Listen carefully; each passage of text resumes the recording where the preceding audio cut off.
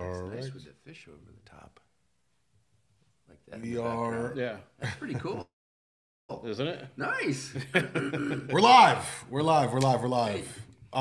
Welcome everyone to the live Lake Michigan Angler podcast here. I'm Michael, Rob, and we got a couple of guests with us today, and we definitely want to make sure that we open it up. We're gonna have some questions, some Q&As here.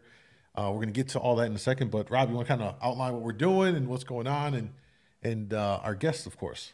Yeah, so we've got Captain Dan, who doesn't need any introductions, and Captain Dylan over here from Legacy Sport Fishing.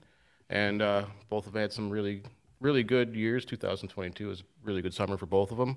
And they're kind of going to talk a little bit about that. And Dan's going to talk about some currents and how fish move and all that kind of stuff. So should be a pretty good talk. Yeah, absolutely. So welcome both of you guys. And I don't know about you, but I'm excited about the season.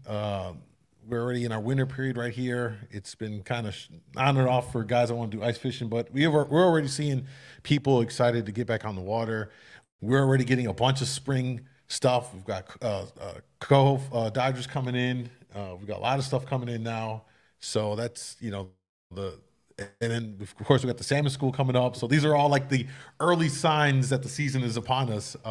So as we look forward to 2023, I'll open it both up for you guys and say, what is something that is that you look forward to this season as we kind of go underway? Is something that, in your mind that you're looking forward to? Hey, well, first of all, thanks for having me here with you guys.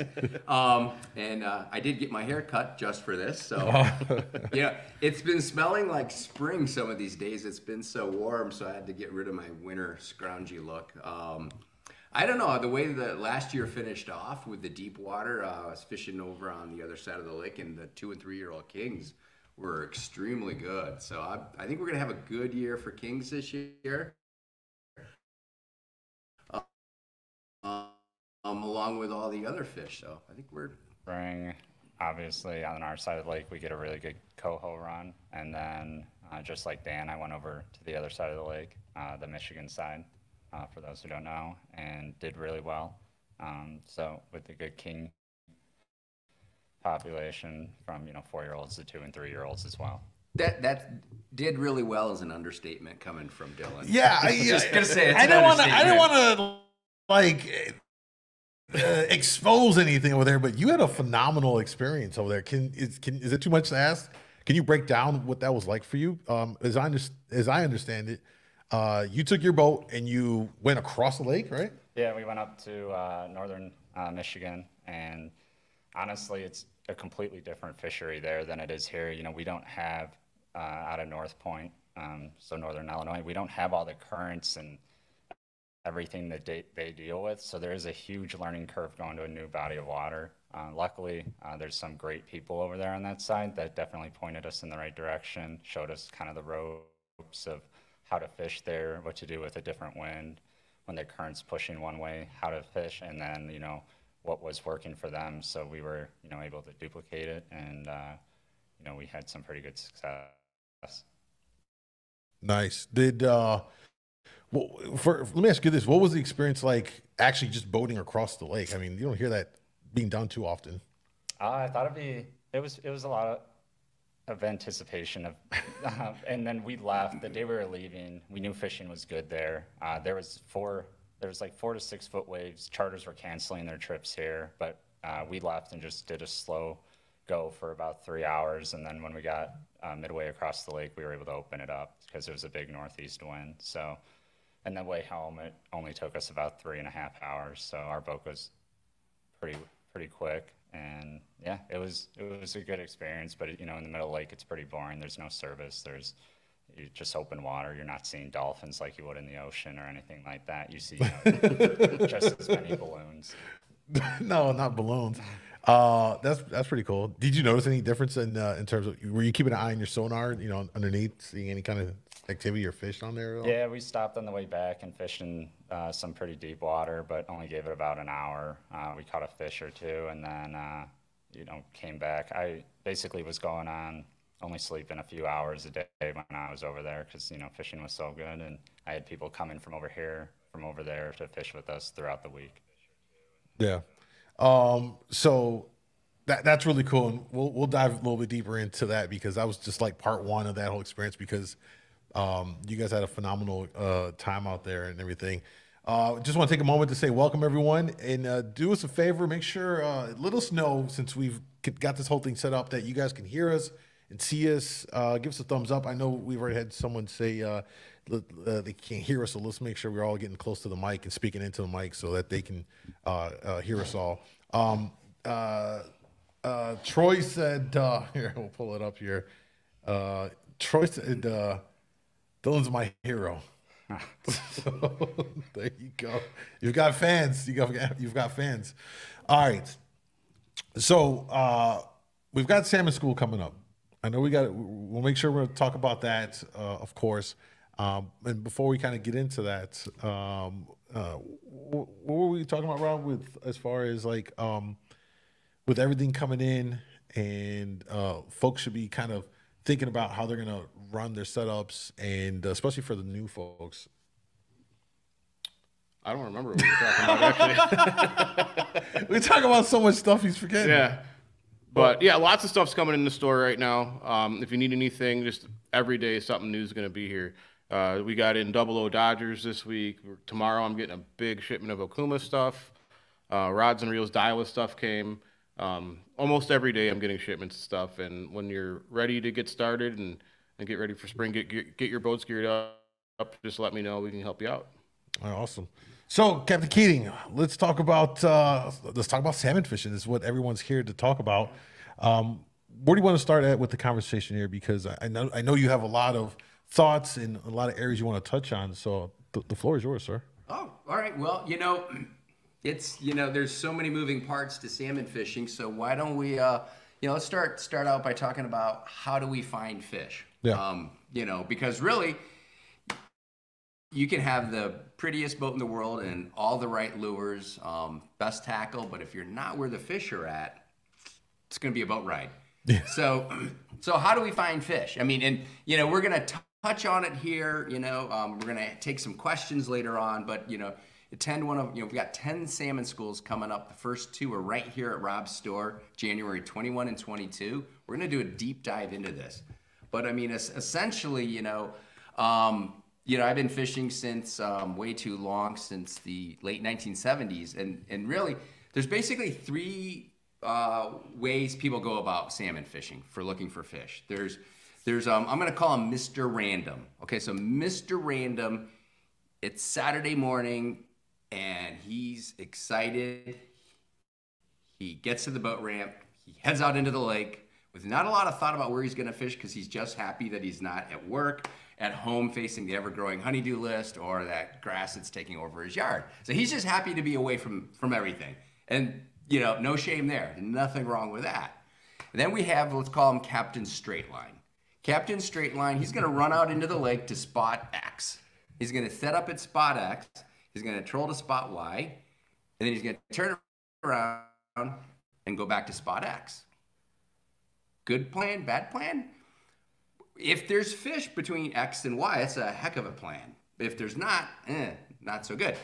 Then we have let's call him Mr. Analytic or Mr. Inform. This guy, he's going to do his research before he goes fishing. He's going to step back, look at the big picture. He's going to realize that, everything is tied to the seasons. The migration patterns of each species is tied to the seasons. It's tied to the currents. He's going to start keeping good records, keeping good track of what's going on, so that when he's out there fishing, he's noticing what are the winds like in July when he's fishing? Where's the thermocline at? Where are the fish at? What structure are they on? When the wind shifts and comes out of, say, the north or northwest or whatever, he'll start keeping track of that. This guy is going to keep track of things, so as time goes on, he's going to actually have a really good idea of where to fish before he even goes out fishing. Some people might think that's overthinking it, but the guys that catch a lot of fish, that's how they think. So those are just like 3 basic ways to summarize how we approach, looking for fish out on the lake. That's actually pretty interesting. We might actually have a Captain Straight What'd you call him? Captain Straighten? Captain Straight Line. Captain. Oh, look who's here. Hey, what's going on? Captain Sean Kulin's in the building. I'm here for trout fishing, he said. Well, we should have Sean here to teach us on trout fishing. I usually just tell everybody that comes in the store looking for fish report, just follow Sean. Then you don't have to worry about anything. Well, there's some truth to that. Like, honestly, a lot of it is, like Dan said, you're picking up the wind patterns, but one more step that, I just do it on the weekends. I'm not a full-time charter captain or anything like that, but communication, if you have a network of people that are going out as well, like, not that the fish are always going to be there the same day, but at least it's a good starting point, because going blind into the lake, so, Sean, Blake, Caleb, and Josh, they all help everybody. And that's our little network here at North Point that, we all use, and there's other captains as well. So in some form, I think most of the successful captains around the lake are doing that, networking, because if you don't know if the fish, are biting a few miles south of you or 20 miles south of you, and sometimes the wind and the waves and the current is pushing those fish that were in one spot a lot further than you might think the next day. Let me ask you both this. We've seen the explosion with social media in terms of how it has helped and educates to an extent the greater fishing community. People are part of various groups. How reliable would you say, if I'm just the average guy, I'm in the whatever Facebook group for salmon fishing, and people are mentioning how they went out and they caught fish, how should people kind of interpret those, what I would say, Facebook fishing reports? Yeah, great question, Michael. There's a lot of information you can find before you go out fishing, but just remember the information you're getting is only as good as the person who's fishing, and not taking a dig at anyone, because there's a huge range of experiences. So one guy's bad report may just be that he was in the wrong spot or didn't have a lot of experience. So what I'm saying is that don't go by negative reports that the fishing is bad out of your favorite harbor, whether that's Kenosha, Racine, Muskegon, whatever. So as two things that I look at for here, guys can get into the Facebook pages, all the harbors have them. Start just paying attention to the guys that are posting and the guys that are actually giving information. They're not just thumping their chest with their pictures. That's cool, but they're actually helping people. So you might listen to those guys a little bit more. But what I find that could be a really good key for people is to look at the charter boats that fish out of the harbor that you go out of.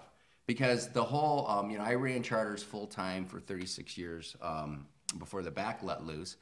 And actually thought about getting a boat and chartering again this year. And the back started letting loose again this winter. So we're putting that thought on hold with that big boat.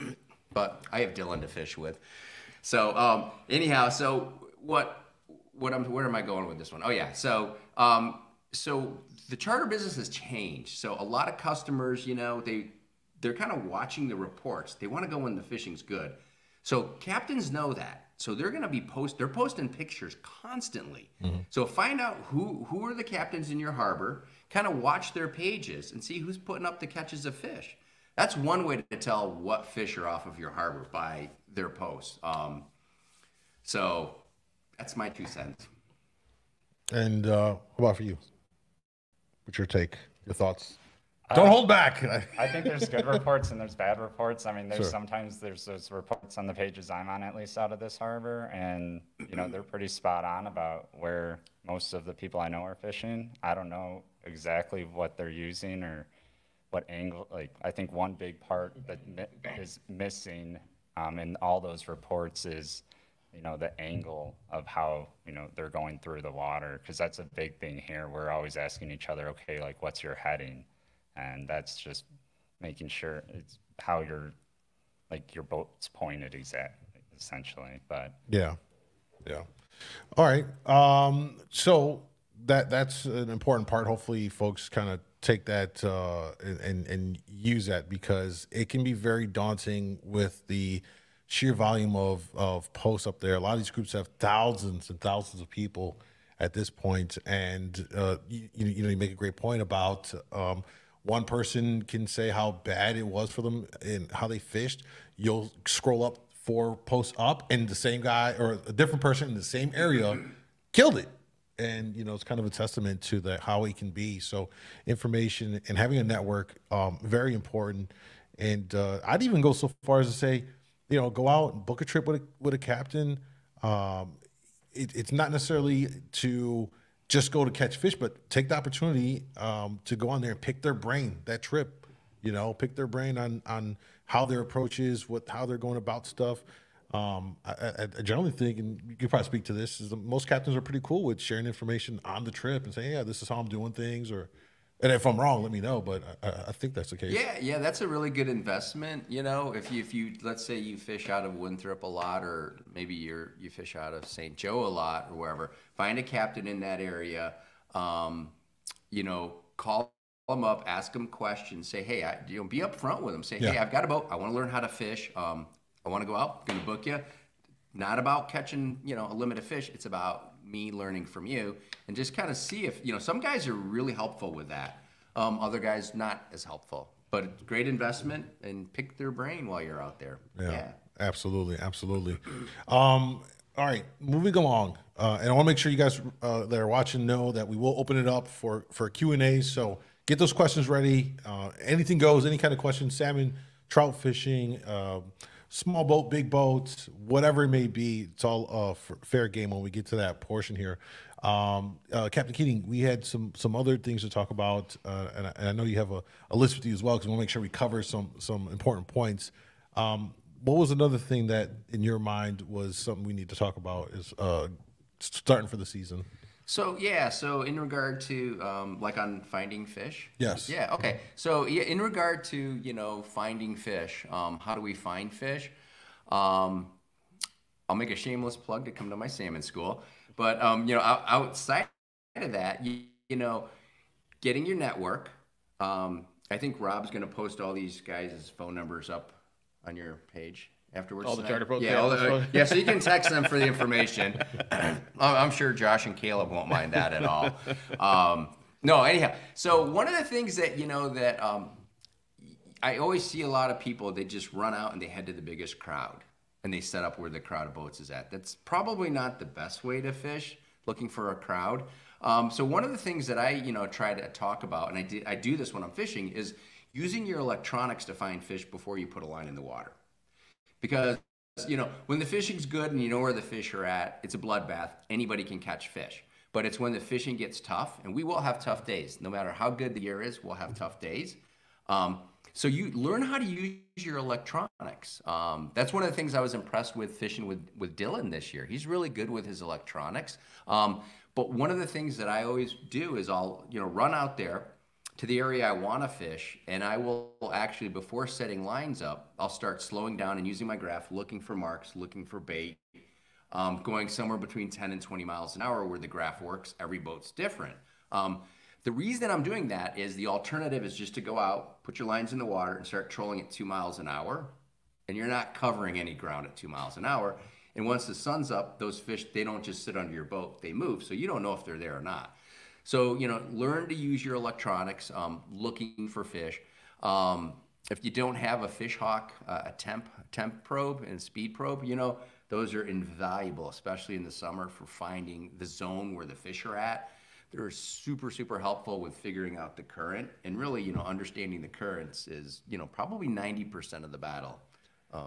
That's like a full day conversation, in terms of the intricacies of how that is, why it is, and how this lake is very unique when it comes to currents. It's not like an ocean per se, where it can be more predictable based on tides and so on and so forth. Here it could be a Wild West, right? Yeah, just driven by the wind, that Coriolis effect that you talk about, all sorts of things that we don't really think is going on. No. It was only recently when I looked with some weather event we had, and I zoomed out on the map on the lake with this weather, and you just see the winds in every direction. It's not like we're on this side of the lake on the western side, and our winds on the particular day might be out of the northeast or whatever. But if you're south, if you're way up north, there's all kinds of different winds. So that stirs that whole body of water up, which leads us into that whole situation. You mentioned that you learned some stuff from Dylan about the sonar. Could you expand on that? I'm curious as to what that may have been. Just using like the Panoptics. Oh. The one time we tried to do this, we started talking a little bit about that. But, We're not going to talk about it's been a bad. All right, I'm going to say this now. It's been a bad run for me specifically with the podcast because I've now botched 2 episodes. So I apologize to Captain Keating and also Nick Von Gompel, who's actually kind enough to come back Saturday to retape. We had technical issues. I may have deleted the file that had the recording, but we're making up for it now. Panoptics, how long have you had it? What's been the impact for you? It makes a big difference when you're fishing shallow water, but I've had it. So my dad purchased the boat last year, and we set it all up with brand new, all Garmin, everything. I'm a big Garmin guy. So we got it all set up, and it makes a big difference when you're fishing shallow water. It doesn't necessarily do the best, when you're out in 300, but when you're in shallow water, you're seeing in real time the fish come into your spread, and instead of you just seeing a blimp at 40 feet down, you know that it's 40 feet down and 15 feet to your right. So you know that you could be adjusting your riggers, or it could be further to the side of your boat, and now you're playing with your dipsies and your coppers. So it's just a game changer. Have you noticed that you're able to dial things in faster because of that? Because you know how they're responding to something and where it's at in the water column, you can make those adjustments a lot quicker. Yeah, because you can see the fish come up to it, and then if they're hanging out there and they're just not biting it, you could start moving it and adjust. You can make adjustments, micro adjustments in real time, and see how the fish reacts to that. And you could see them come into your spread, just check it out, or if they're just swimming through your spread. Yeah, super cool stuff. Thunderhead 870 said, I went to dance school last year. Well worth it. Tons of info. We'll be going again this year. Awesome to hear, Thunder, and definitely well worth it. And let's talk about that. It's coming up here on the 21st and 22nd. Yep. Right here at Lake Michigan Angler. You can go to CaptainDanKeating.com. We'll pull it up on here for you guys so you have it on the screen so you see where you need to go. Can you cover what day 1 and day 2 is going to be covering? Yeah. So day 1 is called Salmon Foundations, and it's the nuts and bolts of salmon and trout fishing. We're gonna look at the boat setup and tackle a little bit. We're gonna look at lures. I mean, there's a ton of lures and attractors and meat rigs and all that stuff. We're gonna look at that and help make sense of that and how to run it. We're gonna look at all the different delivery devices, apparatuses, copper, lead core, downriggers, divers, stealth divers, torpedoes, you name it. We're gonna talk about how to run all of those things properly. And then we're gonna talk about how to weave them together. Because there's a lot of especially in this area, a strong multi-species fishery. So if you learn how to put all the parts together, whether it's with 6 rods or 20 rods, you're going to catch way more fish. And then the final part of that, we're going to look at the spring ABCs. How do you find and catch fish in the spring? We're also going to look at electronics. I forgot to mention that. Day 2, advanced tactics and seasonal strategies. That one normally sells out, so sign up for that if you're interested in it. That's a deep dive into all things fishing, salmon fishing. We're going to look at currents. We're going to look at how they impact the fish, how they impact our boats and trolling gear. And we're going to look, more importantly, we're going to look at how, in this area, we have a lot of structure here between Waukegan and Racine. Yeah. So we're going to look at how the different wind regimes at different seasons change the current, change the thermocline, move the fish around. We're going to look at how they move different species around, because a king is going to react differently than a steelhead or a lake trout or a coho. So we're going to look at that. We're going to take a seasonal approach and talk about each of the 5 main species, and we're going to talk about how to locate them and catch them, and the lures to use spring, summer, and fall. So that's what we're going to be doing. You can find out more information at CaptainDanKeating.com. And I just want to back up and add one thing when Dylan was talking about the Panoptics, which was really cool.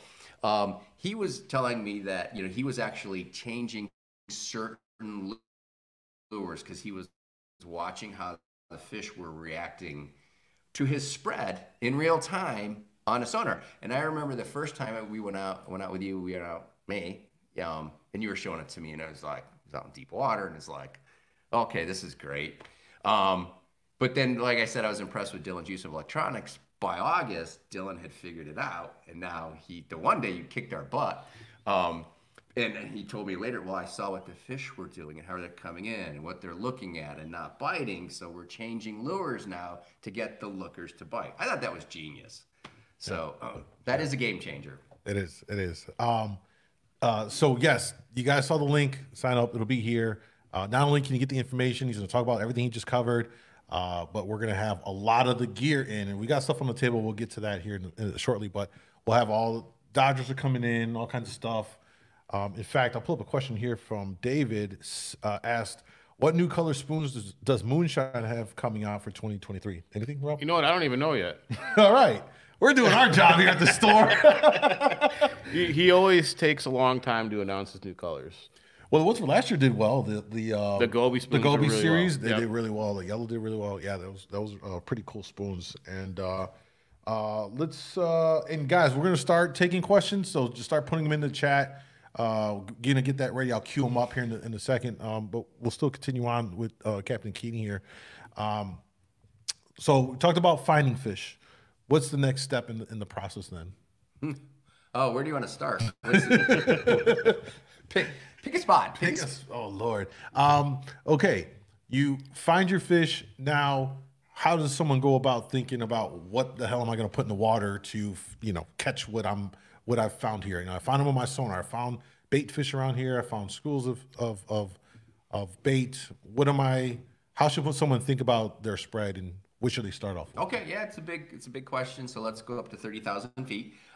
So first of all, what is the season? Is it spring? Is it summer? Is it fall? Because different things are going to work at different times of the year. For example, in the spring, if you're starting really early, maybe going out now like some guys are doing, or Indiana, Southwest Michigan, in the spring when the water's below 40 degrees, below 41, then that's a lot of crankbaits. Once it gets over 42, at least for cohos and rainbows, then the Dodgers and flies. So that's one thing. So essentially, think about what's your target species. What are you targeting? Are you targeting cohos, kings, browns, Lakers? Okay, that's going to influence what lure you're doing. What if you're fishing for multiple species? Okay, well, within your spread, whether it's 6 rods or 12 rods, start designating certain rods. Like these 3 rods, we're aiming for cohos. So we're going to put coho lures on. These 3 rods, we're going to run deep for kings. So they're going to have a king lure. These 3 rods are going to be for steelhead lures. And then 3 rods are just kind of wherever. So start thinking about that way. And that gives you a nice mixture and variety. You can, one of the things that I try to do is bring, make sense out of the confusion, because it's really easy to chaos just to take over between all the different line types, all the different lures. It's a big lake. So start making sense out of things. So being more strategic, more systematic with how you look at everything will help make it a lot easier. I'm going to ask you both this question, all right? It's a small boat guy. He's just got 2 riggers and just 2 dipsies. Just say 4 rods total. What would you suggest each of these setups to be run with or have on it? What would you say?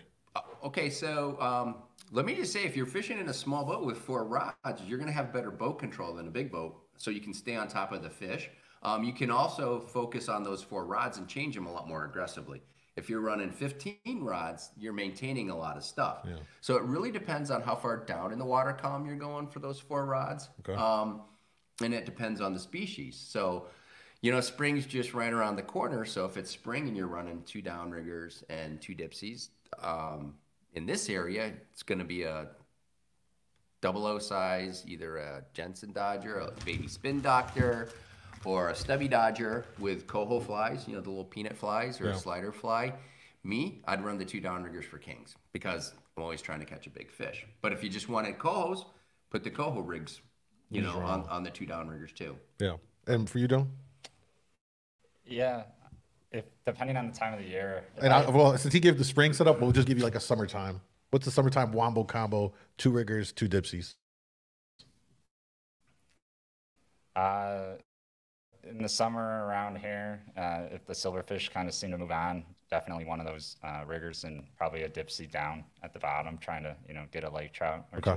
Depending on the time of the day. If it was early morning, Probably in the water, thermocline was set up and that warm water was all the way down, or the cold water was down, and there was, top 50 feet was warm. I would be targeting, I'd have one out of temp and then the rest, within temp to try to target a king. I'd probably have a moonshine or an ace high plug out as well, in addition to the paddle. But yeah, that's usually the best for me. Wait a minute, Dylan. Target a lake trout. Dylan is the only guy I know who breaks out into a rash when a lake trout hits the floor of his boat. Yeah. I think he's getting good with his electronics so he can avoid the lake trout. Is that what it is? Yeah. Well, there's a time and a place to catch them. He's so red right now. All right. Let me pull up a question here, and we'll kind of weave in and out a little bit here. All right, question from Bill. Can you discuss how it's important to follow depth contour lines? Sure. So currents, the currents tend to run parallel to the shoreline. I believe on all the Great Lakes they do that.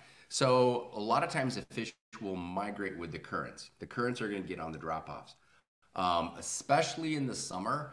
Our kings and cohos, and sometimes the steelhead, they will get on drops, whether that drop off is between 70 and 100 feet or, out in 200 feet of water. And there's going to be bands of water. So number one, if those fish are holding on that structure, if the fish are in 72 feet of water, you want to keep your boat in 72 feet of water. Also, if they're just migrating along that path, it's important to stay with them.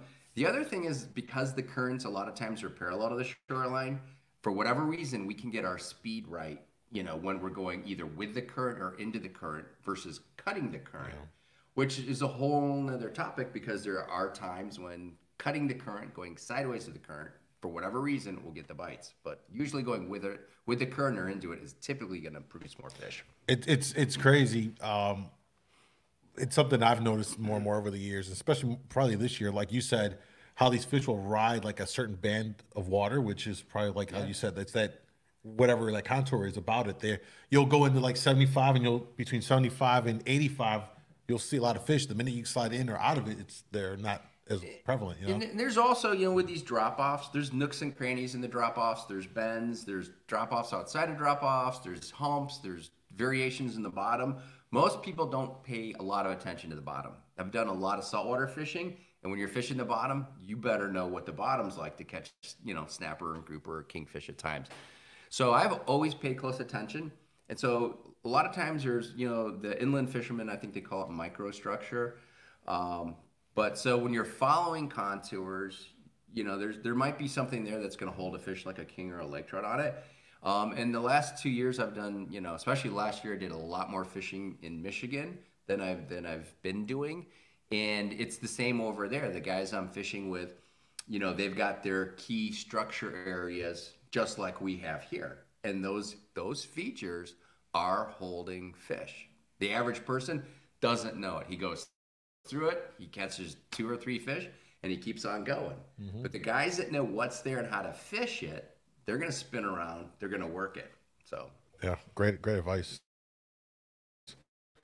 Let's pull up this one from, let's see here, Aaron Holloway. It's fishing out of Holland, Michigan, midsummer. We are on fish in, say, 150 feet of water, 50 to 70 down, temp at about 50. Then there's a 2-day hard north blow. Which way would you head? Where would the fish, I'm sorry, let me reread this. Which way would you head? Where would the fish get pushed to? You happen to know it?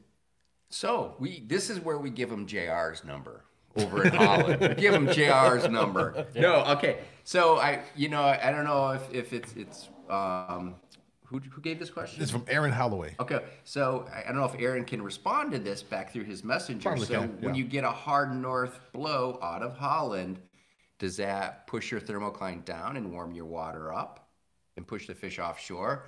Or does that bring the cold water up and bring them in? Yeah, it's going to be different for your side. Yeah. Yeah, my guess in Holland, it's going to warm it up in the summertime. So that's going to either push like over here when our water warms up and we get the onshore blow and it piles it up in the summertime, you're going to get some fish that are going to drop to the bottom because that's where there's cold water. And sometimes the bait, the alewives, will just drop down. Yeah. So they're going to drop down. And you're going to get other fish that they boogie. They just go out and they're looking for the cold water and they go offshore. Yeah. Question from Thunderhead 870. Last year, I always screw say, Rob, do me the honors. Manitowoc. Thank you. Sheboygan area, the rainbow. I can never say it. It's all these years. I still can't. Say it 3 times. No. 3 times, Manitowoc. I slaughtered every time. Yeah, it's bad. I'll just defer to Rob. So in that area, Sheboygan area, the rainbows were nearly non-existent. Any thoughts on that? Water was very cold for the first part of the season.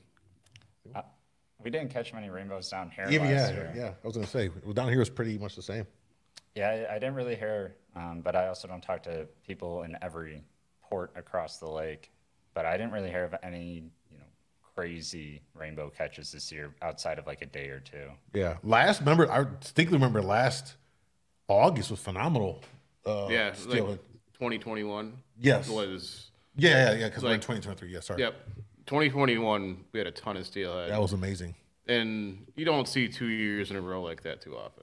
So I think a lot of fish got caught. And sometimes steelhead are just random and just out in the middle of nowhere where we're not going fishing. We stay relatively close to shore, Yeah. All right. Let's see here from Adams Sutra. I bought a boat last year with the intention of fishing this year out of Winthrop Harbor. I have a $3,000 to $3,500K budget for electronics. What brand would you suggest and which technologies first? Thanks. Anyone? Dan? Rob? Dylan? Let's start with you. I have my thoughts on this too. I'll chime in as well. Yeah, it really depends, like what your boat already has or doesn't have. I have a little boat. It's not really set up exactly how I would want it, but we have like the Lowrance and stuff. But I'd start out with a good transducer and a good screen, and then you could easily get that for probably around there. I think I'm a big Garmin guy. I know Garmin has those package deals every now and then where it's like $2,000 or $2,500 for a transducer and that, and sometimes it even includes, but you wouldn't need it, the radar as well. And just making sure that could incorporate with whatever you need it to. But yeah, I would invest most of your money in that transducer and then your screen, and if you have any left over, then get a fish hawk as well. Yeah, and the transducer, it's more of a thing for the bigger boats. If you're just going out in like a 17-footer, like your regular skimmer transducer that it comes with is probably going to be fine. Yeah. But in like your big boat, then the upgraded transducer makes a big difference. Yeah, and I would add to that. Definitely, kind of like what Dylan said. It's been my personal opinion. I know I've kind of debated this with Rob. I think live scope for salmon fishing specifically, like it's not necessarily new out in the market. It's been bass fishing, walleye, crappie fishing for some time now, but I really think it's going to be widely discovered this year more than ever for salmon trolling, and I think that's going to be the next kind of technological advancement with salmon fishing is guys implementing it, seeing their spread, seeing the reactions. You can dial things in a lot quicker. So I would say if you had that budget, I don't have affiliation with Garmin either, but they released their LiveScope XR. If you have a boat that gives you 500 feet of range, and I think if you're in a boat, that's probably the way to go. They designed these new versions to specifically kind of be used for trolling, whereas the OG way was to use the PS30 Panoptics. That was like a hack that they created in the community. But now with their newer stuff, it's better range, clarity, target separation. I've been using it on my kayak, and it's been incredible to see. So I think that's where it can be, if you have the money for it, you can implement that into your setup, and I think it's really incredible what it can do for you. All right, let's see another question here for Captain Dan from Brandon. I'm signed up for the Green Bay, Wisconsin class, and I saw it's only one day. Do you cover both day 1 and day 2 subjects in the one Green Bay class? Do I cover Green Bay is only a one-day school? Yes. No, we don't cover both schools. It's going to be the day 2 school. It's going to be the more advanced. But we'll roll some of the stuff from day one into that. So yeah, so just that one. Right. I'd have to talk really fast to put both days into one.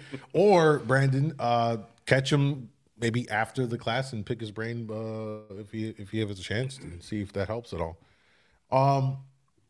Next question here from Thomas Head. How do you choose a flasher fly combo?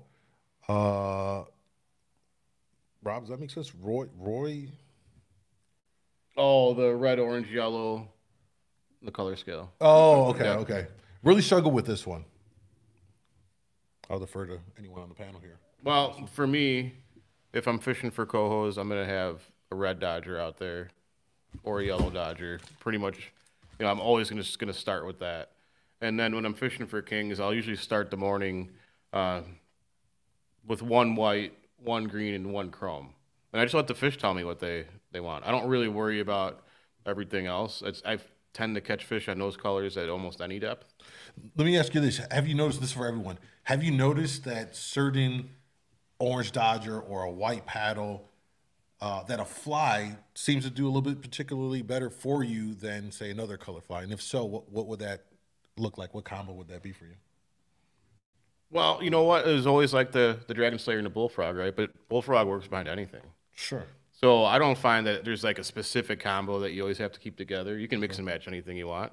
And there's just certain flies they want all the time. A bullfrog, a super frog, just a green crinkle, all that. They're pretty consistent fish catchers, and you can put them behind anything without overthinking it too much. Just that they work consistently all the time, and you're going to catch fish then. Gotcha. Dylan, for you? One of my go-tos when I'm trying to fish for kings, depending on the time of the year for sure, but is a double chrome green crank from Howie. I'll always have that out, usually on a diver, and it's always a staple for me. Wow, I think you're the first person I've seen actually pulled up just the stock chrome on chrome. Double, right? Yeah. Sometimes you just got to keep it basic. And another thing when you're doing it, you're selecting the fly with the flashers. I mean, you could look at it and just like see in your head. It's hard to explain. It looks. Just say it looks sexy together. Right? It's hard. Yeah. And if it think about it like a shirt and pants. Like if they don't match, your wife or like you probably won't notice, but your wife will probably tell you like, hey, that doesn't look good. And if it doesn't look good, don't put it in the water. It might not catch a fish. So. All right, Dan, for you, any thoughts on? Yeah, I think that they're. I think that. I look at the flasher and fly, dodger and fly. I look at it as a team. So, I mean, I'm trying to bring order out of the chaos. So one of the things that I've always done is I'll find which certain flies work better behind certain flashers or dodgers, for cohos, for kings, for steelhead. And so I'll start identifying those patterns and just keep running that fly behind that flasher. But I think he specifically asked about red, orange, and yellow dodgers in the question. So, I mean, typically in the springtime, it's going to be a red base or a yellow base. One of those will be better than the other. And it does make a difference because, when I chartered, I had access to way too much information. And still when I fish now, because I still have a lot of friends, and you may have 10 rods out not doing anything, and somebody will call you and they've got a yellow one, a clown, with red spots, and you only have a yellow one out, and you flip it over and you put the one with the dumb red spots on it out. I personally don't like lures with spots, but they had a big year last year. All of a sudden the fish hit it. So, the fish see things that we don't see. So I guess I'm also saying be aggressive with changing lures. If you know the fish are there, if you see other people catching fish and you're not, you'd go with the red. The red doesn't work, go with the orange. And that's another thing on like steelhead. And last year was a weak year on steelhead, at least in the southern part of the lake. Yeah. And I saw guys with pictures up north that had a lot of steelhead, more than we had. But with the steelhead, they got great big eyeballs. I think they have better eyesight than the other fish. What do I know? So for them, some days they do like orange, some days they like red. So you're just changing until you find what they want. Like Rob said, let the fish tell you what they want. Let me piggyback off that and ask you this: what's your philosophy when it comes to frequency in changing? How often? Is there a time period? I think that's a big part especially for newer guys and even for more experienced guys. How long do I let this setup soak? how fast do I change it? What's your approach to So that? how fast? When do you change lures? That's the $1,000,000 question. We talk a lot about that at our day one salmon school, January 21st, right here. You local guys. So my philosophy is, if you know there's no fish there, you're on hunting mode. Nobody's catching fish. The graph is empty. Don't change a lot of lures because you're looking for the fish. If you know the fish are there, be aggressive with changing the lures. You're marking fish. You see them zipping around. So here's my idea. So let's say you're running 7 rods. So you got 3 rods with your studs. Dylan told you one of his stud lures. Okay. So your 3 studs, you don't change them because if the fish turn on, you want to make sure there's something in there. Then you're going to take 3 rods and I'm going to change them every 15 minutes. Maybe that 4th rod or that last rod that you're kind of in between on that. But what you're doing is you're using those rods you're changing, trying to find what they want, but you're still leaving some key lures in there that you know are good for the conditions for that time of year, just in case the fish are just off. Because sometimes they're just off. Mm-hmm. So good strategy. Yeah, that helps a lot because a lot of people can get really stuck on, oh, I'll leave it longer, and maybe they should have changed it sooner, and vice versa. And it can get very overwhelming for folks to sort through that. And there's, the other thing a lot of people don't do is we talk about, I talk about these in my books. A lot of times it's, you may have the right lure and fly out there, you just don't have it in the right spot.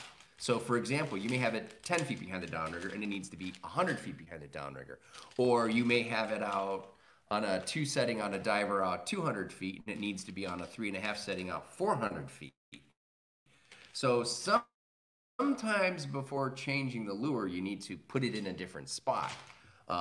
Sometimes it's also packing your lures together. Sometimes it's spreading them out. So there's a lot of little details. Yeah, all the variables that go into it. All right, let's move on to another question here. Let's see from David. What is the best app or web link to use daily to follow Lake Michigan current?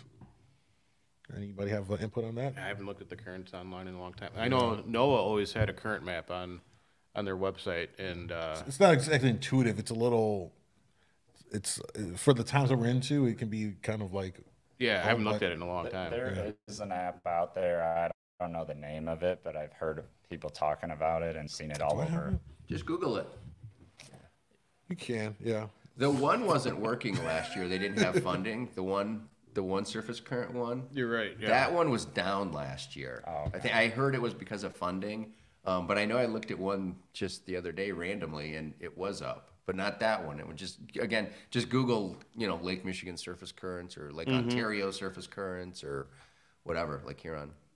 Yeah, I'm trying to.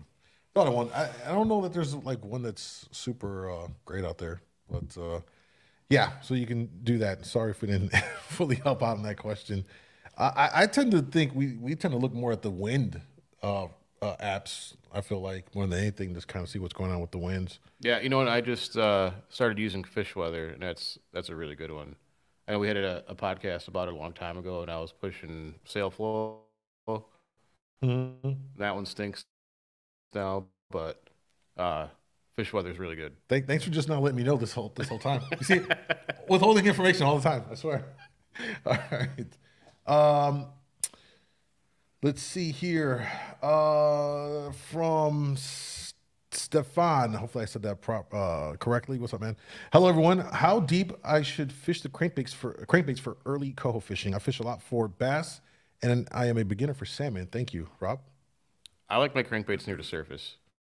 So, I use a lot of Brad Stint fish, and a lot of other people do for early spring fish. They get down 4 to 6 feet at the very most. I don't do anything to get them down any further than that. If I do need to get a little further, then I'll start running a deeper bait like a flicker shad. Still, it's going to max out about 12 feet down if you put enough line out. And most of the time, that's as far as you need to go. Yeah, exactly. So try that out. Especially, he mentioned in the follow-up that he's in a kayak as well, which is why I threw it to you. Mm-hmm. All right. Question from Brandon again. Do you generally run spoons up high and a flasher fly deeper? No, I don't. Well, it depends. Flasher flies usually, if I'm lake trout fishing, it'll always be, one of my deepest rods. But When you're lake trout fishing. But I don't really do that. So, but no. No, I don't, because there's times where I'm tracing bottom because I see, like, if the kings are staging, I could use anything and be tracing the bottom with it, and if they're just packed on the bottom, then that's what I'll be doing. But yeah, no, I wouldn't say that I'm putting my flashers always my deepest rod. Plus, I'll have spoons on I don't really like running flasher flies on 450 coppers because they're pretty hard to.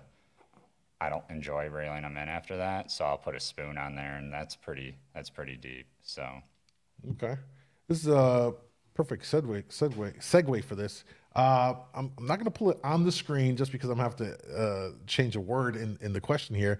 But if you put a pew pew to your head, all right, you're following along, yeah, because it's Facebook and you say things, and next thing you know, so if you put a pew pew to your head and you only have one spoon to choose to catch a king, what are you picking? We'll start down here. What's a pew pew to your head? Pew pew, like gotcha. Yeah, okay, yeah. That's what I thought. Yeah, but I just wanted to make sure I'm not missing something. Because here. reading that aloud and Facebook would have flagged, and then we're all in trouble. Yeah, we'd be shut down. We don't want to do that. Yeah, golly, that's a million. One spoon. Can I have 3? No, okay. Just one. Is it for kings? Yeah, you did say for kings. All right, it's old school. It's gonna be a regular. Not UV, just a regular green flounder pounder, moonshine. If I only get one. It's like this, but not the RV. Yeah. One. Dan's old, so he doesn't like the new flashy stuff. Oh, gee. Do you notice difference? Have you over the years noticed difference between non-RV, RV? Oh yeah, absolutely. Whether some days they do hit the RV one better, and some days they hit the regular one better. You have to change. Like if you're using a green moonshine, you got to go, all right, the green moonshine flounder pounder didn't work. Okay, now you have to try the RV because they may hit the tape. The tape one, yeah. It's the younger fish that they go for the flashy stuff. You know how the kids are. Rob, I'm just gonna go with the old Glow Crush Magnum Pro King. Yeah, you do like that one. Yeah, Dylan. Yeah, probably the same, but the RV one is Dan. Any of the moonshine ones are really good. So that's if I were to just target with one brand of spoon, it would probably be that. But yeah, that's the green ones. You really can't go wrong with, in my opinion. That's another question. What brand? If you can only run one brand of spoon, that's a lot more room to answer. Yeah, I'd like that, Dylan. Nice. You just put a whole bunch more lures in your one spoon bucket. All right. We'll get a question here from Alex. How do you determine what speed you should be trolling at? You kind of let the fish do that. If I'm not catching fish, I'm trolling. I usually troll faster, which I don't know if a lot of people do, but my thought process of it is that you don't necessarily troll because a certain speed because the fish will only hit it at that speed. It's because your lures are made to go that fast, but there's a threshold to it. So if you're trolling at the upper threshold because you're not catching fish in one area, and now you're in that position where, hey, I'm going to search for fish, why would you want to troll slow while you're searching for fish? Because you're covering more ground going faster. So I troll faster, and when I get on the fish, I'll start backing it down again, and then just so I'm staying with them. And then if I randomly stop getting bites because I'm going too slow now, then I'll kick it back up. Let me ask you 2 follow-ups on that. One, could you clarify what fast is for you so people have an understanding of what speed range is for you fast? Yeah, it's going to be different on the Michigan side, and our side uses knots for some reason, and the Michigan side uses miles per hour. And they have a lot more current up there, so it's different. But on our side, when there's not really a current, I'm going anywhere from 2 knots to 2.7 or 2.8 knots, which is on the faster side. But so I don't know what that would be, like 2.1 to 3 miles an hour about. And then if I am lake trout fishing in the rare currents, I'll back it back down. But sometimes they want it faster as well. So, got you. Does your spread also kind of dictate because you have certain things on there? You could wash that out if you're going too fast. No. Yeah. So you have to kind of be cognizant of what is in your spread. Yeah, like the Dodgers, if I'm using the old metal Dodgers, they'll start spinning. A lot of times I'll be watching those, and that'll, if I had a issue with my fish hawk for a week, it was just down and got a new one. But in that time, I was just watching my lures at that time, and you could kind of determine your speed at a certain point. You could watch your dipsies, or if you could see them because it's clear water now, and they're spinning, you're going too fast. So back it down a little bit. But it really dependent. I mean, spin doctors are so speed tolerant, so you could go a lot quicker with those. Yeah, Dan, for you, as far as speed in terms of trolling, what speed? So I typically set lines on the fast side because it's easier to get the lures in the water going fast. So typically that's going to be like 2.7 knots, which is about 3.1, 3.2 miles per hour. That's typically where I'll start at. And then depending if it looks good, if I'm getting fish, then I'll back it off. But the general speed range is going to be in knots, like 1.9 to 2.8 knots, so miles per hour. That'd be like 1.7 to 3.3 miles per hour. That's the general range to look in. If I am trolling faster, in the spring, I love these, the action flashers and those baby spin doctors. I'll put long leaders on them. 4 wraps of the Dodger flasher because it slows the fly down. Because like Dylan was talking about, like to troll fast, cover ground. So you're slowing the fly down. The spoons that we use, like the super slims and the moonshines, they're really speed tolerant. So you can go all over the place on speeds with those. That's one reason super slims and moonshines work so good. Yeah, absolutely, absolutely. But yeah, and just one other thing is a lot of people think that you have to go 2.1. For whatever reason, that's a popular number. There's just days where the fish can swim a lot faster than 2 miles an hour. And I think a lot of people troll too slow. That's a good point. Actually, a good point. Guys, we want to make sure get the last of your questions in here so we can answer them because we're going to be pressing up on time here. And so if you got anything, make sure you ask it now so I can kind of put it in the question queue. And while we're at it, if you're enjoying the live stream, make sure you give it a thumbs up, share, subscribe to the YouTube channel. We're just under or just over 50 subs away on our YouTube channel from hitting our first 1,000. So if you want to help us hit that goal for Lake Michigan anglers, greatly appreciated. With that being said, let's get into a couple more questions here. Right, let's see. From Jacob. What current is more important to watch or affects the fish more, a surface or a deep current? Yeah. Well, the surface current is going to drive the deep currents because the currents are created when the wind blows on the surface of the water. It's pushing the water. So once a thermocline sets up, the water is stratified. So it's actually pushing that layer of water that across the thermocline. Hits the far shore, hits another mass of water, and the bottom layer will sometimes be moving in a different direction. So the surface current drives the bottom current. Both are super important. Both of them will influence water temperature and where the fish are at. Both of them will influence our lures. But from on a technical fishing perspective, if let's say you're out there fishing and you have a fish hawk, you have your GPS for speed.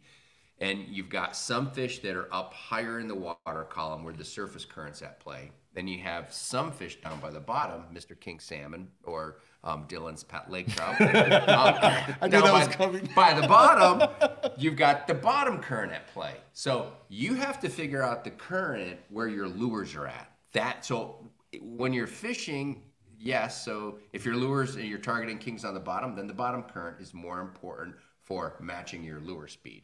But backing up, both upper and lower currents are going to drive the water column and steer fish migrations. Awesome.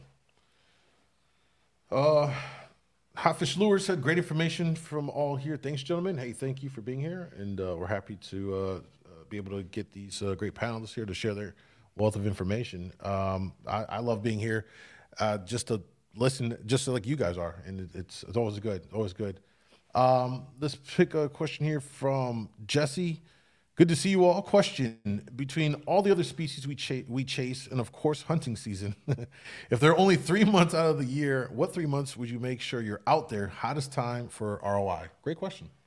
I'd break it up. Okay, Yeah. let's hear it. Let's hear it. Yeah, what would it be? How would you stagger it? I'd be here in May.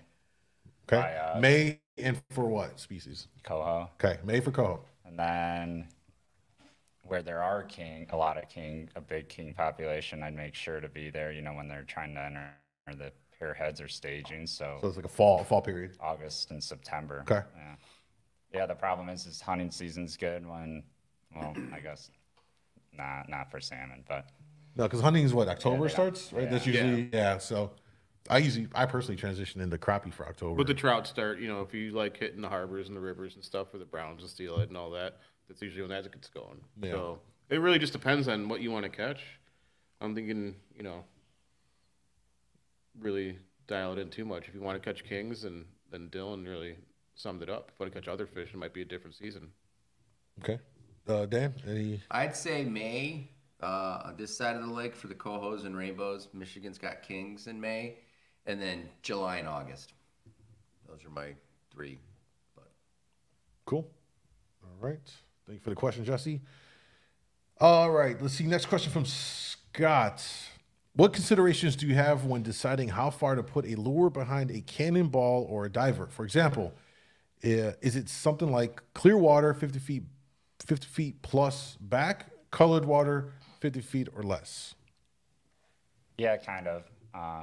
It could be viewed as that, but it's also how far down are you putting it? Because if it's clear water, yeah, I guess, but you wouldn't be putting it down on the bottom, 100 feet back because it's clear water, or you might, end up getting tangled with something. But yeah, and it depends, like the lure selection and how skittish the fish are. So like in the early morning, it's usually closer because the fish are more aggressive. As the sun comes up and it gets clearer and fish are easier to see, I'm spreading my stuff back further because a lot of times that initial bite slows down and it's just they're a little bit more boat shy depending on the boat traffic. So yeah, I'd say tighter in the morning, anywhere from 20 to 50, 40 feet, and then past that as the day goes on. Okay. Dan? I would concur with that. Yeah, it's more of depends early in the day, closer, but also sometimes further down in the water column you can get away with running it closer, whether it's clear or not. But another thing, it's the mood of the fish too. So that's one of those variables you just have to change: short, long, medium. Just keep changing things. Yeah, and one thing that we really observed last year and the year before that was the speed. When we run, especially running the flashers and dodgers behind dodgers, and guys going slower tend to have better luck with the shorter lead behind the ball, and faster fishermen are doing better the long lead behind the ball going to their flashers. It's changing the action of the lures. Just goes to show you there's many ways to be successful. Yeah. It really is. It really is. All right. We've got the last of the questions in here, so we're going to go through them and we'll kind of get through this. So, next question here from Keating. Let's see. He says, can you explain how the ball speed versus boat speed is different? Has never really made sense. Dan? A brief summation of that? So how the Ball speed versus boat speed. Okay. Can you explain why ball that's speed, why it's boat. different? So there's 3 ways to measure your speed. There's through the water, like a paddle wheel on it. Then there's ground speed measured by your GPS. That's the speed that the boat is moving over the bottom of the lake. Then there's your probe speed. Probe is on the downrigger weight, 50 feet down, 100 feet down. That's the speed that the downrigger weight in the probe is moving through the water. So because of the currents, your ground speed measured by the GPS, speed over ground, super important number. We talk a lot about that at the salmon schools and in my books. That can be a very different number than your probe speed. Probe speed gives you the speed of one lure at one depth. Ground speed is that's my ground speed over ground, GPS. That's what I use to dial in my whole spread. That's what I'm measuring my speed on. I'm going to use the probe speed to dial into the current and try and figure things out closer, a little more detailed then. Cool. Hopefully that answers your question. All right, go to the next one here. Let's see.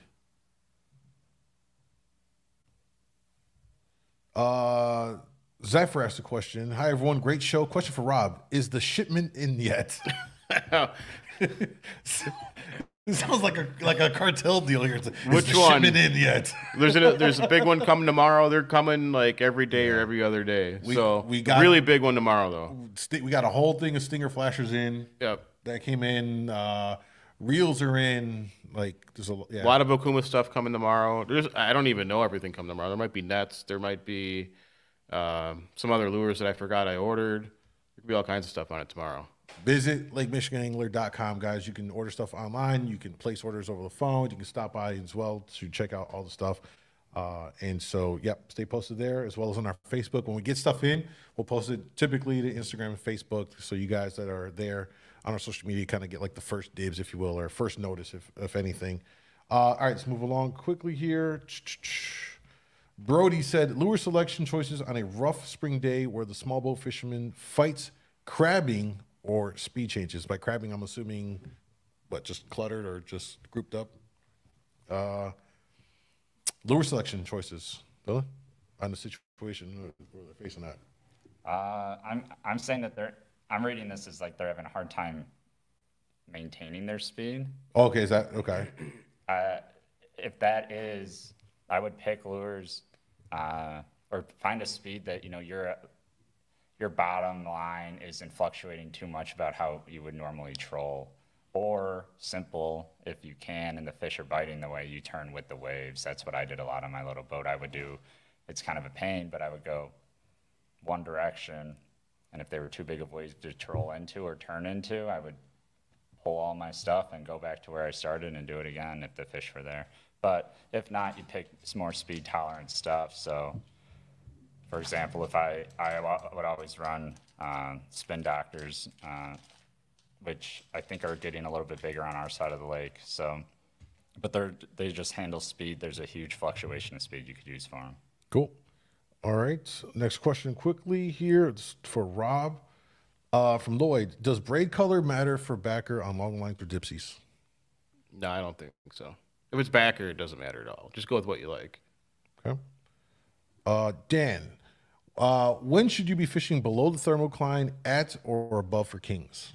Yes. So you should. So when you're fishing for kings, typically earlier in the morning or later in the day, a lot of times up above the thermocline, in the thermocline, and just below it might be better. But in the middle of the day, like Dylan said earlier, you always want one or two rods out of, if you have enough rods, out of temperature above the thermocline, and then the rest you're gonna move them around from the thermocline to the bottom. I like to keep a rod on the bottom, even in 250, 300 feet of water. I like to keep a rod on the bottom because there's just big fish down there.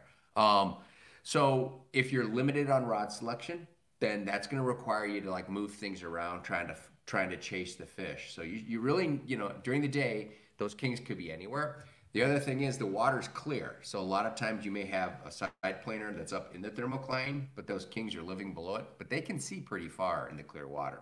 And then just to back up to that 2 questions ago about the boat when you mentioned crabbing, because my Atlantic used to crab terribly. I'd go sideways sometimes. A lot. In the spring, if you're fishing over here then, in that crabbing situation, I love the Jensen Dodgers, both the double O and the big O, but on short leads on light downrigger weights, like a 6-pound or an 8-pound downrigger weight, because you're crabbing and it's going to move around a lot. And a short lead with these Jensen Dodgers, they'll spin and they'll flutter like that, and then they'll spin. And then running a diver, again, spring, so I'm going to assume it's Coho over here. Mm-hmm. Running a diver just outside of it with a short lead from the diver to the Jensen Dodger, like 3 feet, 4 feet, because as it crabs, it's going to sink and flutter and sink and spin and flutter. And the Cohos do like that. But like what Dylan also said, I concur that spin doctors are very speed tolerant, though, too. Awesome. Cody said, just got home from work, came in too late, missed all the info. You didn't miss anything, guys. You can watch this replay. It'll be both on our Facebook and the YouTube channel. You can watch the VOD at your leisure as you're driving about or whenever you want with your coffee. So you didn't miss too much. You can always go back and rewatch it. Let's see here from Bill. Guys, thanks for taking the time out to put this on tonight. Great info, and can't wait for spring to get here. Dan, can't wait to get to one of your schools. And Rob, thanks for the job you guys do at LMA. Sure. Thank you. Thank you.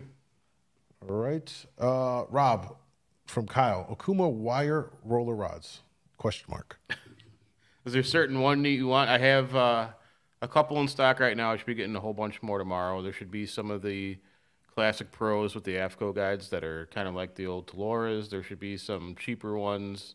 I won't really know until it's here. I ordered it all in September, and I don't remember exactly what's coming. So I just know it's gonna be a lot of stuff. Stuff is coming. Yep. From Thomas, really. Oops, sorry. Let's pull it back up here. There we go. Thomas, really enjoy all your podcasts and Mike's ChiCityYaker too. Thank you. Appreciate you guys enjoying the podcast. Let's see here. Jaybird said, "What's your go-to lure for spring coho after ice out? Peanut fly, spoons, etc." Start with you, Dylan. Just run through it. Yeah, the Brad's thin fins usually are pretty good. Besides that, I don't normally fish too much when there's ice out, so it's usually down in like Indiana or so. Got you, Rob. Yeah, the thin fish right at ice out, until that water starts warming up a little bit. Cool, Dan. I don't fish a lot right at ice out. But right after ice out, it'd be a blue, green, and gold peanut fly. Yeah. Solid. All right. From Doug Scott, if you had to choose between using a fish hawk or one of the newer technologies like Live Scope, Mega Live, Active Target for trolling, which one would you choose? I'll just say this real quick, and I'll throw it to somebody else. That they're two different technologies completely. They're not in the same sense. Whereas Live Scope, Mega, and Active are generally a live imaging platform. Fishhawk is a probe system that allows you to get your temp at the ball of your weights and your speed at the ball, where live imaging allows you to see those fish real time coming in and out of your spread. So they're two separate things entirely. It's not even a comparison. They're just two separate things. So I'll just answer that for you there. All right.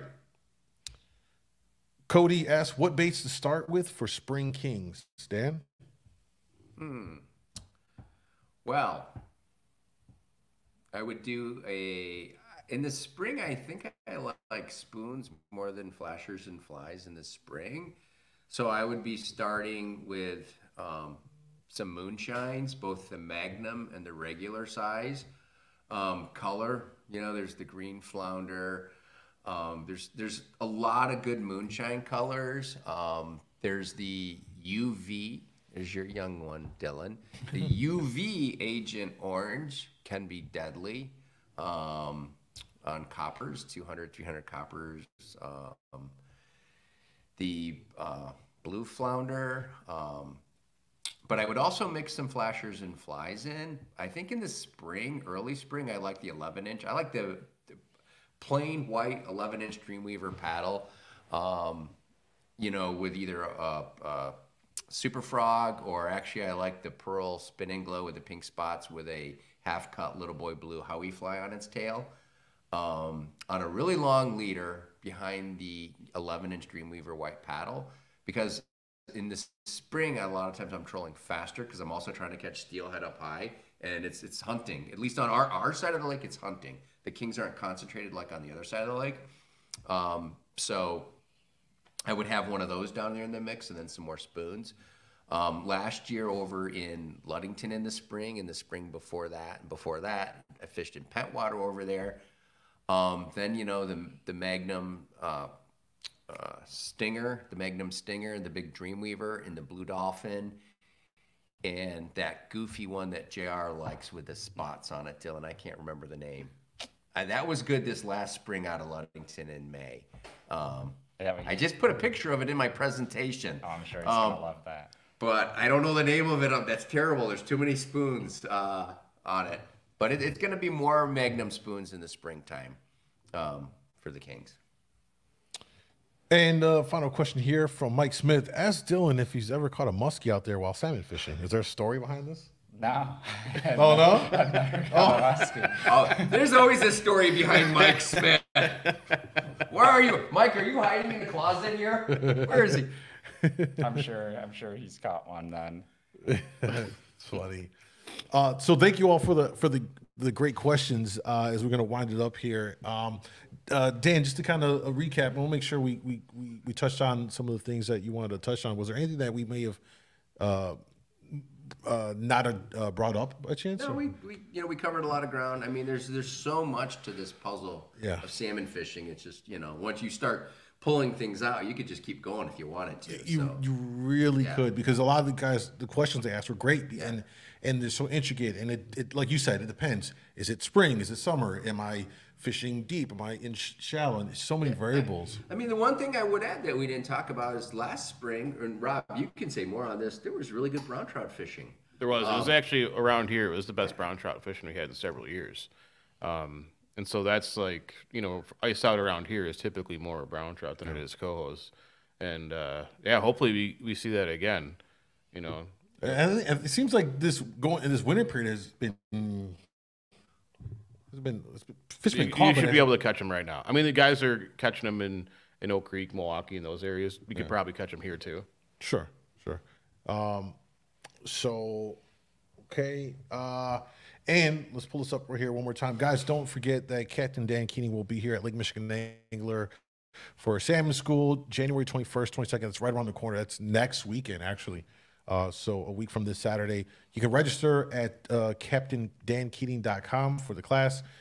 You'll come here day one, day two. As he mentioned before, day one's like the kind of cover the basics and stuff. And, when you hear the basics, don't think like this is, when we say basics, people might think like, put pole in water, like it's not like that. It's very in depth. I've been here for his class, and it's still very much in depth, and answers a lot of questions from the people that are in here. And then day two is more advanced, where you talk about like really more intricate stuff, and it adds on from day one.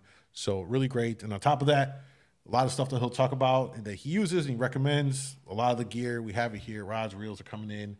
Big shipment. By the time Salmon School next Saturday, it's gonna be a lot of stuff in the store. And we should note that for those of you that are coming, you can place orders, call them in, or place them on the web through LakeMichiganAngler.com, and just pick them up when you come here. Yeah, you can just select in-store pickup on the website, and then just shoot me an email saying you'll get it the day of the class. Yeah, save yourself the shipping costs and everything, or you just get it all together while you're here in the school. Get what you need and secure it before it's all gone, because that's usually how it goes. We'll get stuff in, and then it's gone. I think we covered about everything. I'm excited about 2023, again, to kind of compare how things fish for 2022. Hopefully we see a better run for kings for us on this side compared to what we saw this past summer and the fall period. Dan, what would you say compared to last year? What's something you would like to see either stay the same or more of compared to last year as far as fishing goes? That I can go fishing more. That it's always caught. No, I think it's going to be a really good year for kings. There were a lot of big kings caught last year all around the lake. Yeah. So I'm just hopeful that there's a lot of plus 30-pound fish again. That was a lot of fun. I think the coho population is fine. Hopefully we have more steelhead this year. Yeah. But I think it's going to be a good year. Yeah. I really do. Dylan, what about you? Yeah, same thing. I think it's going to be a good year. I think, coho is going to be good, and then hopefully there's some kings on this side, but if not, I'll travel to them. So we didn't even dive into the story about your experience out there, but we'll have to say that for another day. But you really had a clinic. I think Captain Blake went with you as well, and I've seen pictures of you guys with like a full 5-guy boat limit of all kings. Yeah, but and a lot of it had to do Jeez. with had to do with the guys over there. So Dan introduced me to Greg, and then I met Jeremy Barber, and they were very helpful, showing me the way. And same with JR, who's a good friend of mine now. Work with, and without them, for sure. A noticeable difference in how they're fishing for the kings versus how we would do it over here. Yeah, and I swear every port, not every port, but if you go up to Sturgeon Bay, they fish completely different than we're fishing. The guys in Michigan are fishing completely different. So it's about adapting and seeing, our stuff will work over there and their stuff will work over here. Everyone's just got their different ways to do things. Yeah. Dylan's a good guy to take a teaching charter with. Dylan also caught a 5-man limit of kings in Sturgeon Bay this year. Went to Michigan. Dylan went a lot of places and caught a lot of kings, but he's patient. He's a good guy to do a teaching charter with too. So on that note, Dylan, would you let people know where they can contact you at? Yeah, you can contact me. It's Legacy Sport Fishing Charters. It's on Facebook, or you could give me a call, you could email me, legacysportfishingllc@gmail.com. And yeah, I'll be happy to take anyone who wants to go. And if you didn't remember that, just go through my website and I can give you Dylan's number. There you go. And of course, you guys know where you can reach Captain Dan Keating on his website, CaptainDanKeating.com. And you're also on Facebook, right? Of course. So you can also find them on there as well. Rob, any final thoughts? Anything you want to mention? We cover everything? Should I just say the usual? I'm looking forward to fishing this spring. Yeah, say your usual line, because he's so talkative on these episodes. You guys notice that right now. Someone needs to make him a meme already. I don't know how he's not become a meme. Go ahead. Sign off, Rob. Just looking forward to getting the season started and catching some fish. Blah, blah, blah, blah. Thanks for watching. Like, subscribe, guys, and make sure to visit LakeMichiganAngler.com for all your fishing tackle needs. Not just salmon and trout. We also have ice fishing stuff right now and all of that. So hit us up. Thank you, guys. Thank you to our guests. Have a great, wonderful night, and we'll see you guys next time. Take care.